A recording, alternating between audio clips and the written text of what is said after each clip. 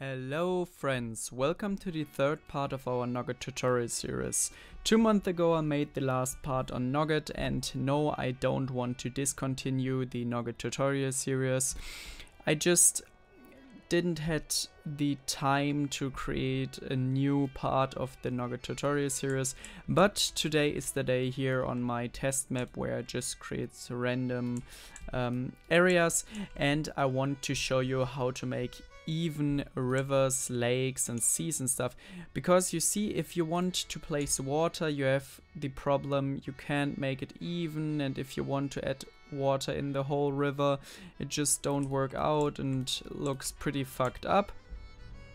So in this quick and short video guide here, I want to show you how to make even sea layers, and that is very easy. First of all, you just go into the water tab here and lock your height level. You can lock the height level here, and now we are just gonna use a height level which works out with my sea or my lake here. And now you can see we can just round this circle and fill it with water. So with this setting you can actually make seas pretty easy, or lakes, rivers pretty easy on one level.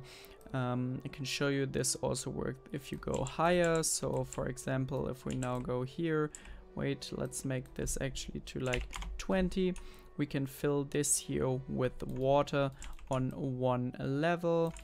That's no problem at all, and you see it's very even, it's perfectly formed to all sides, and it's always the same at all sides here, and it just looks perfectly even instead of being like so clunky like I showed you before, like this, where you can just make it on where you paste the water in different levels. And yeah, that's pretty annoying. So now you know how to make your water even on one level, and that's with the lock feature from the water system in Noggit. I hope you enjoyed this tutorial, even if it was a very short one. See you in the next one. Cheers.